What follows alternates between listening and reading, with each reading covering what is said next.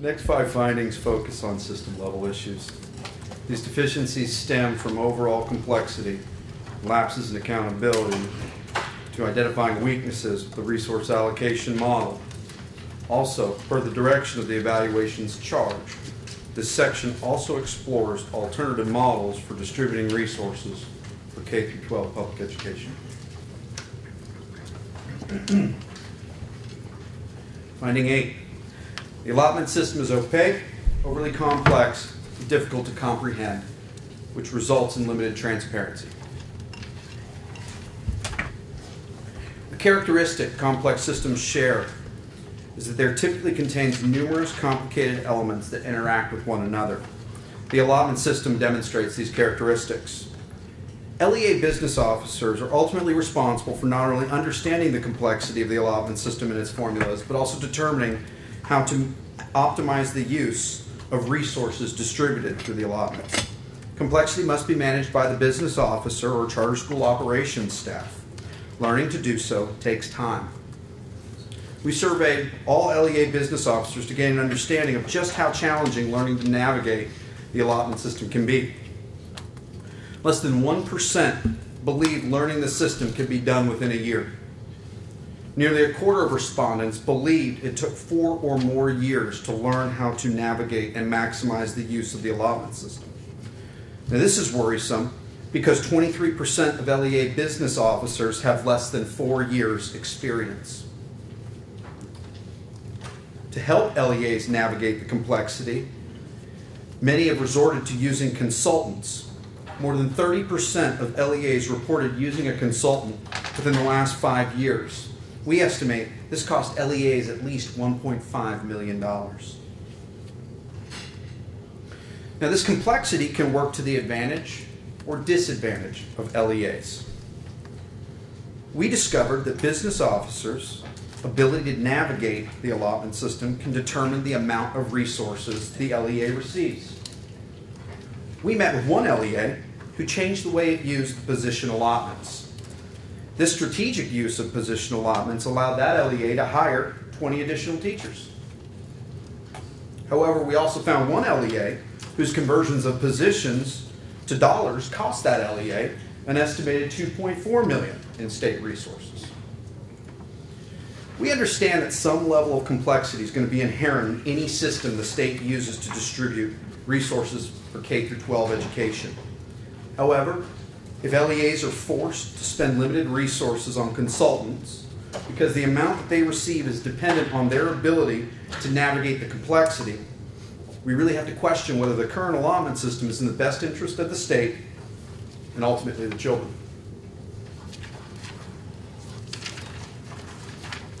Problems with complexity and transparency are exacerbated by a patchwork of laws, documented policies, and procedures that seek to explain the system. To begin, the framework for the system is based on piecemeal changes made through budgetary provisions, session laws, and agency policy. This can be problematic because policies and procedures are insufficient. The policy manual is only available retrospectively. We began our fieldwork for this evaluation earlier this year in February. We requested a copy of the allotment policy manual. We were given a set of policies from 2013-14. This wasn't too helpful considering 2 budget cycles had already passed and had marshaled in several changes to how the allotments work. Furthermore, the policy manual does not comprehensively cover all the allotments and lacks specific procedural detail. All this creates challenges in not only validating the allotments, but understanding how the thing as a whole works.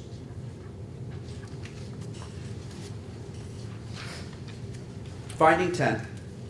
Allotment transfers, which within the system is intended to promote LEA flexibility, hinders accountability for resources targeted at disadvantaged, at-risk, and limited English proficiency students.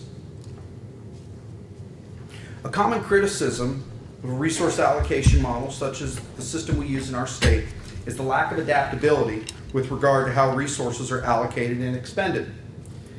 This adaptability is further stymied by the perception that resources allocated by component or category must be or should be expended on related items. To counteract this concern, North Carolina has built in flexibility to the allotment system through the use of transfers.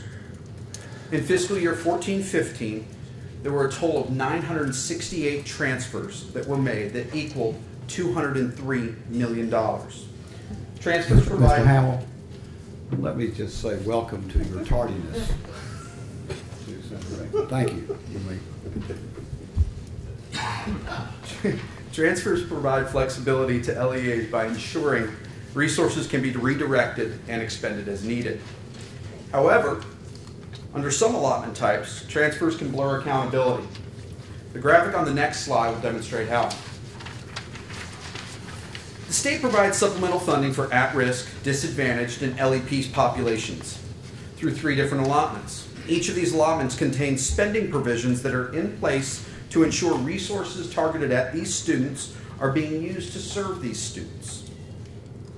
In total, in fiscal year 14-15, LEAs transferred $11.3 million away from at-risk, disadvantaged, and LEP students into the allotment for non-instructional support.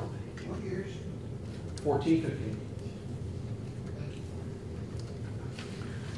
The graphic shows the restrictions placed on the use of funds for these students are not aligned with the purpose and use of resources for non-instructional support. Funds for at-risk, disadvantaged, and LEP students are intended to be spent on programs to help these students bridge achievement gaps and reduce the number of dropouts. The result of these transfers is that these funds are now being used by LEAs to procure personnel whose duties may only be peripherally related, if at all, to achieving the original intent of these funds. These transfers ultimately act to circumvent the restrictions that are placed on these allotments in law and in policy.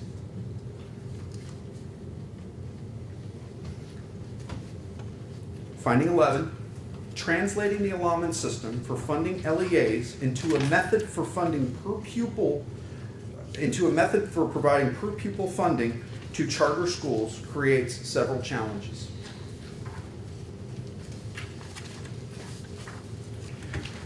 Unlike LEAs that receive funding through multiple allotments that reflect funding for components and programs that make up the basic education delivery model, charter schools receive funding on a per pupil basis. This amount, which is different for each LEA, must be translated from the allotments the LEAs receive. DPI uses each of the allotments listed on the slide to come up with a per pupil amount. Essentially, each allotment is divided by the number of students in membership or the respective head count to come up with the per pupil amount. However, the translation is not always as clean as it appears on the slide. Several allotments translate poorly. Here's a couple of examples. To begin, the amount of per pupil funding that a charter school receives sometimes includes a portion of small county supplemental funding that the state provides to certain county LEAs. Small county funding, recall, is intended to provide supplemental funds to county LEAs with fewer than 3,200 students.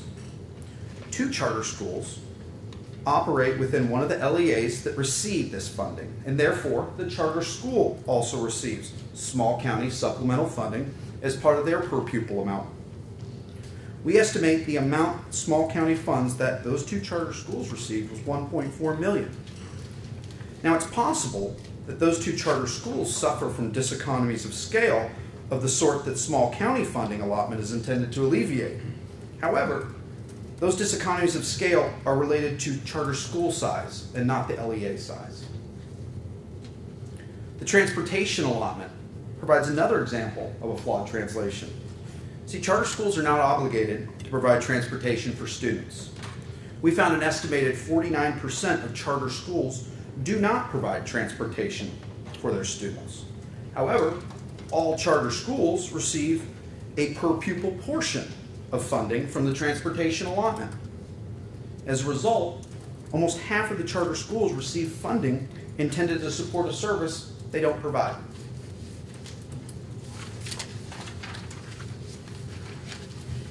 In addition to some allotments translating poorly, the method for determining funded ADM for LEAs and charters differs, which can result in decreased funding for charter schools. Let's walk through the graphic below on the slide to show you how the method used for charter schools can underestimate a charter's ADM. Now, just for sake of clean numbers, let's consider a charter school with 100 fifth grade students. Now, in that first week, for whatever reason, only 75 showed up for class. The remaining 3 weeks, all 100 showed up for class. But because rolls were short in that first week, the charter will only get credit or funded ADM of 94 students in that fifth grade. This ultimately means 6 students went unfunded. We estimate, had the method been similar to the way DPI calculates funded ADM for the LEAs, where there's a second month of attendance observed, charters would have been due an additional $2.3 million in state funds.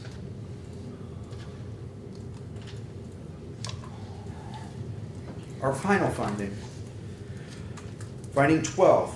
Now recall, the work plan specifically directed this evaluation to consider the feasibility of implementing student-based allotment system.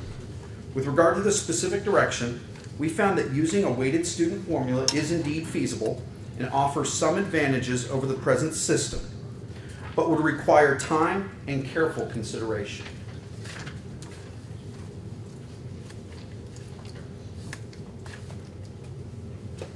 Recall, the state uses a resource allocation model instead of a weighted student formula. Only 7 states still rely on a resource allocation model. The majority of states now provide funding through some type of weighted student formula. Now that we can establish that we're in the minority of states that rely on the resource allocation model, let's walk through what a weighted student formula is and how it works. Weighted student formula represents an approach to school finance that uses the individual student as the building blocks for developing the state's education budget and distributing resources. In a weighted student formula, students, rather than positions, districts, or schools, serve as the starting point for education finance. It starts with a base dollar amount that is provided for each student that is intended to cover the cost of educating the general student. Weighted categories are then established to provide additional funding for certain student characteristics. The weighted student count is then multiplied by the base amount per student to determine total funding. Funding is then distributed to districts or charter schools in the form of dollars rather than positions.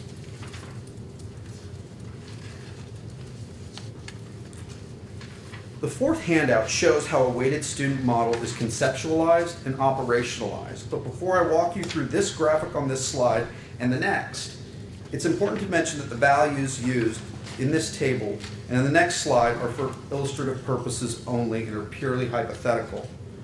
The fourth handout can also be found as Exhibit 25, and I think it's on page 56 of the full report. Let's take a look at the 2 core components more closely. First is the base, which is intended to cover the cost of educating a general student. Then there are weights. Weighted funding is intended to provide additional funds based on student or district characteristics. First, the base amount must be determined. In this graphic, it's derived from the cost of a basic education for a high school student. The base is typically anchored to the least costly grade ranges. Then, policy decision must be made with regard to weights. Weighted factors may pertain to a student with disabilities, disadvantaged students, students with limited English proficiency, or other identified categories. Some states even vary funding weights based upon grades, as the cost to educate children through different grades may vary. Let's take a look at how this might be operationalized. This graphic I'll walk you through on the slide demonstrates how a weighted student formula works. The first example shows a general 10th grade student. Now, based upon the table in this handout, the student would only generate the base amount of funding.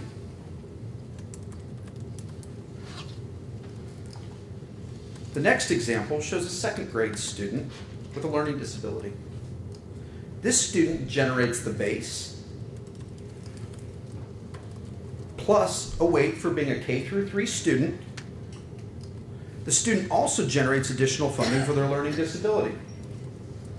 Add the base and weights together, and the LEA would receive more than $16,000 to support the education for that child. The last example shows a middle school student that is classified as at risk and limited English proficiency. Again, funding for this student starts with the base. There is a weight for the grade level. There is a weighted funding amount for limited English proficiency. And lastly, there is an amount for being classified as at risk. All told, the LEA would receive just shy of $15,000 to support the education for that child. What's different about this is that LEAs receive dollars in lieu of positions. Funding is targeted at the student as opposed to funding that focuses on the school business enterprise and the components of the state education delivery model. It's easy to see how a model like this is better suited to settings where there are multiple education platforms such as charter or virtual schools. This would also ensure that funding would no longer need to be translated from the current system into a per pupil amount for charter schools.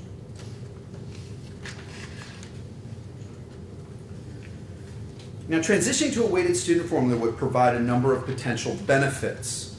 First is adaptability. Under a weighted student formula, state resources are provided to LEAs or charter schools on the basis of individual students. This makes the funding system more adaptable to differing education delivery models, such as distance learning, dual enrollment programs, open enrollment, and other emerging types of publicly funded education. There's also gained efficiency. Weighted student formulas are adjusted as enrollment changes, and therefore districts are forced to adapt to the needs of the current population and provide services accordingly. Lastly, it improves transparency. Weighted student formulas are simpler to understand because funding is determined through one formula with weights rather than a multitude of different formulas, each with their own eligibility criteria, distribution formula, restrictions, and special provisions. Lastly, through a weighted student formula, the amount an LEA would receive would not be dependent on the ability of a business officer to navigate the complexity of a funding system. While there are certainly benefits of using a weighted student formula, there are several points of caution. Several findings in this report describe challenges regarding how resources are distributed throughout North Carolina's existing allotment system that are related to policy decisions.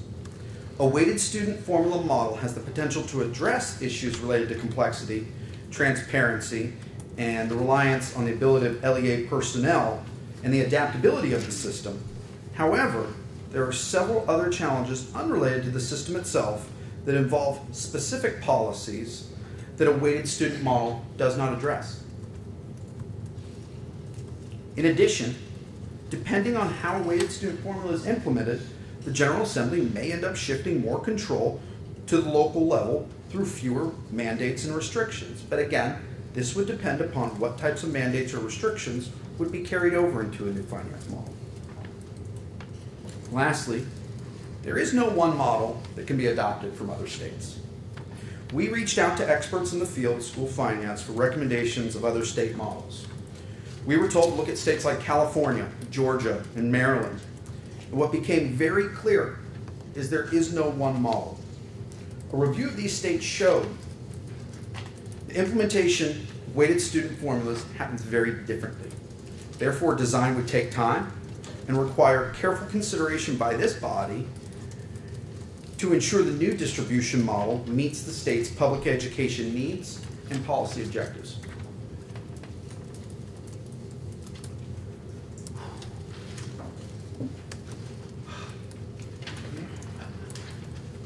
We're getting there. Based on those 12 findings, we have two options made up of 5 recommendations. Given the current state of the allotment system, the General Assembly has 2 options. The first is to overhaul the model for how resources are distributed by developing a plan to implement an allotment system based upon a weighted student funding model, or reform the current allotment system. Recommendation 1 provides direction on the first option, whereas Recommendation 2 3, and 4 provide directions for the second option. Recommendation 5 deals with how funded ADM for charter schools should be determined and can be considered independent of other recommendations. Recommendation 1. If the General Assembly determines it's in the state's interest to simplify the funding system and distribute resources on a per-student basis, it should establish a task force with overhauling the allotment system. The task force would be responsible for designing the weighted student formula, which includes determining the base amount distributed on a per-student basis to cover the cost of educating a general student. Be responsible for determining the student characteristics that are eligible for weighted student funding and the associated weights of each of these characteristics, and how the base amount would be augmented by LEA characteristics such as wealth and size. In addition, the task force would also determine which funding elements would remain outside of the base and weighted amounts. For example, states that have implemented a weighted student formula typically leave resources for transportation and capital outlay outside of these formulas. The task force would also be responsible for creating a working draft of the formula that analyzes the impact of funding on LEAs and charter schools. The task force should be made up of 18 members with equal representation of the House and Senate. The two chairs should be given discretion to determine if outside consultation is necessary to aid in the design of the weighted student funding model. Should the task force chairs determine the need for independent consultation or professional facilitation, the General Assembly should appropriate funds sufficient to meet this requirement.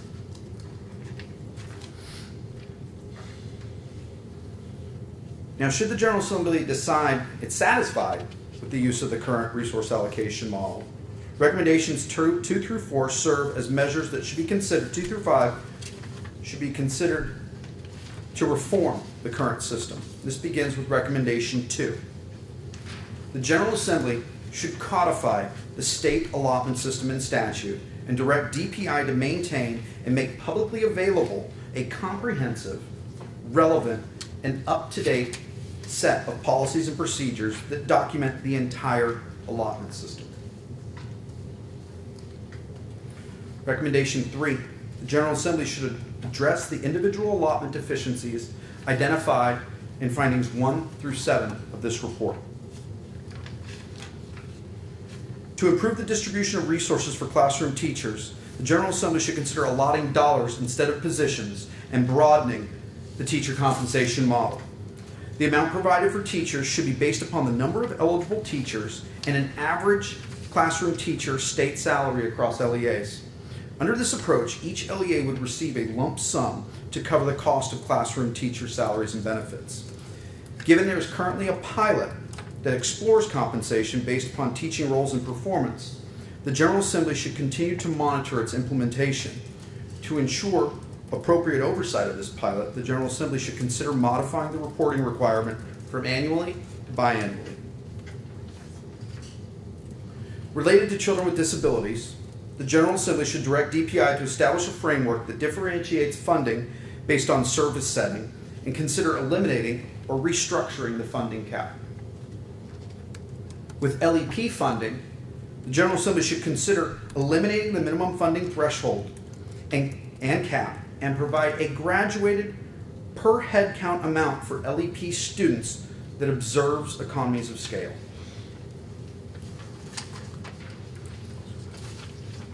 With regard to the small county allotment, the General Assembly should modify the thresholds to be more consistent with evidentiary education cost function literature and eliminate the use of base funds from other allotments.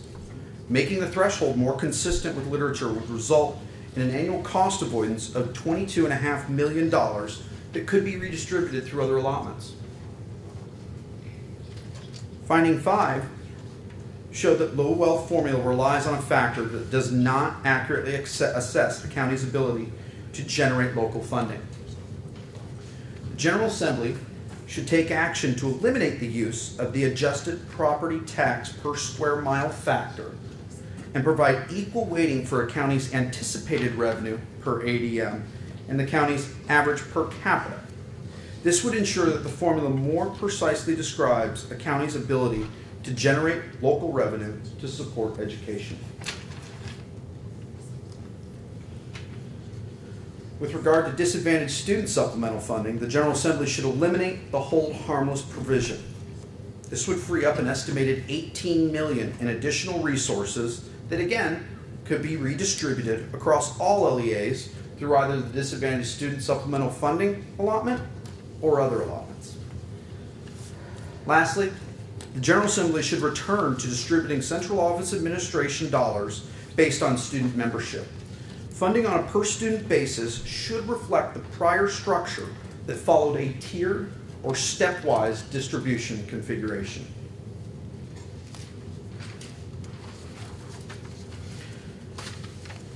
Recommendation 4. Remember that finding 10 established the importance of funding for at-risk, disadvantaged, and LEP population students. However, this finding also showed that more than $11 million of these funds for these special populations had been diverted away and placed in an allotment designed to provide resources for non-instructional support. To ensure allotments for special populations are expended on instructional items, the General Assembly should prohibit LEAs from transferring funds into non-instructional support from allotments designed to provide instruction for special populations, as is already specified in law and policy.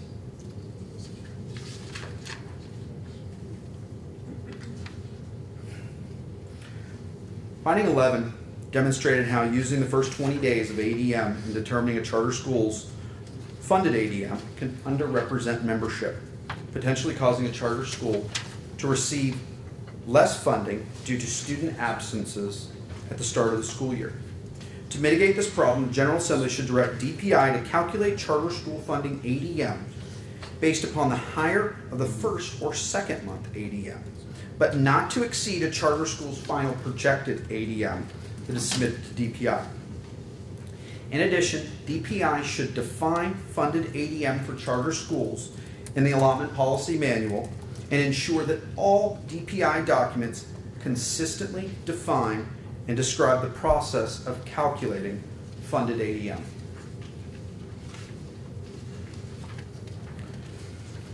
Now, altogether, these findings in this report show that the current allotment system is hampered by its complexity.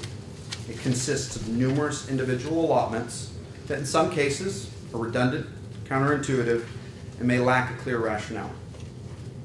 Furthermore, allotment policies result in maldistribution of resources across LEAs and charter schools. And allotment system features and controls obfuscate transparency and accountability. Finally, we have shown another model for distributing resources that focuses on the student as the unit of funding, that offers an alternative which merits serious consideration. Based on those findings, the General Assembly should choose between two options of either shifting to a more student-centric weighted student formula model or reforming the current system by addressing the deficiencies identified in this report.